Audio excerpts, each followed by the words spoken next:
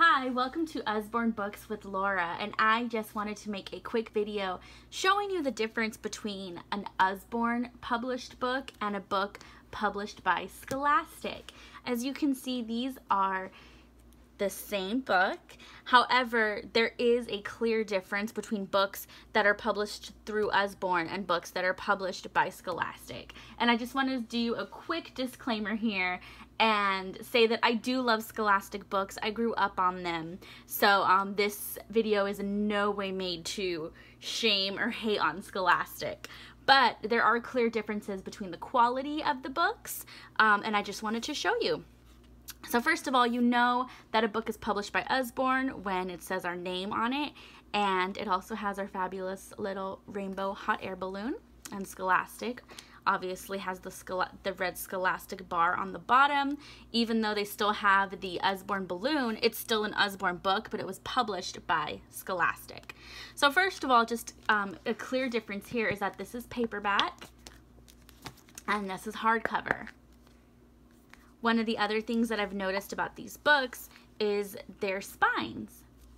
Now, if you put this one on your bookshelf, you're going to be able to tell where your Under the Sea book is. It has the title on the side, the author.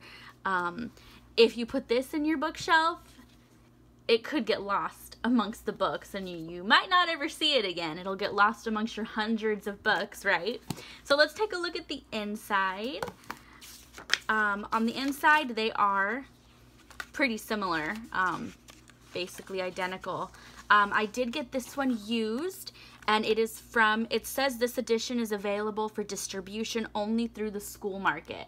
So I think this was from a book fair. So I do not know how much it is, but we can talk about the prices later. So let's just kind of take a look at the inside of the books. As you can see, they are the same.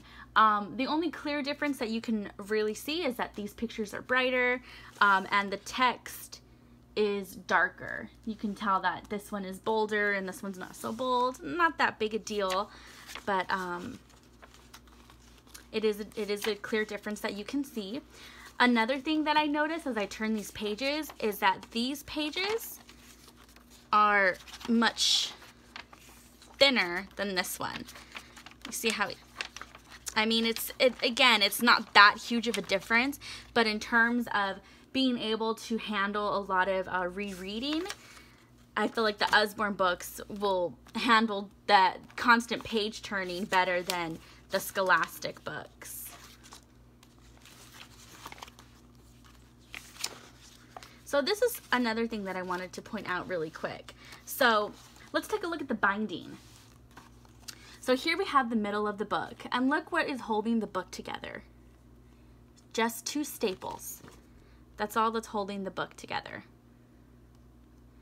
Now, if you have kids who constantly reread books, if you have these books in your classroom, what do you know usually happens? The pages start to come off from the staples, right? So let's look at an Usborne book and look at how these ones are bound.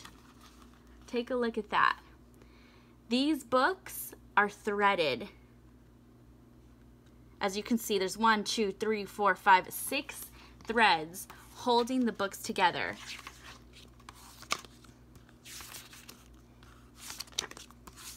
And then they also reinforce it right here as well. So you have thick threads holding it together as opposed to just two little staples. And again, the fact that this is hardcover definitely means that it's going to hold together longer.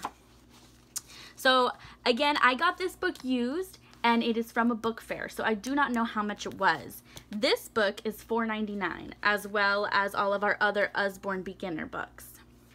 I can't imagine this one would have been more than $5. So $5 or less for the Scholastic Under the Sea book as well. Another thing that we have that Scholastic does not offer is, let's say this Under the Sea book becomes your child's favorite book and they reread it constantly and then they end up messing it up. Or let's say it's left on the table and you spill your coffee all over it and the book is ruined.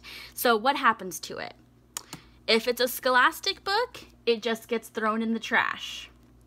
If it is an Usborne book, if you buy any Usborne book through a consultant, Usborne offers a 50% off replacement. So you will be able to just spend a couple of dollars to repurchase your book, as opposed to throwing it in the trash or paying full price to replace it. So that is another positive thing about Usborne books. Okay, so if you have any questions, you can let your consultant know or comment below.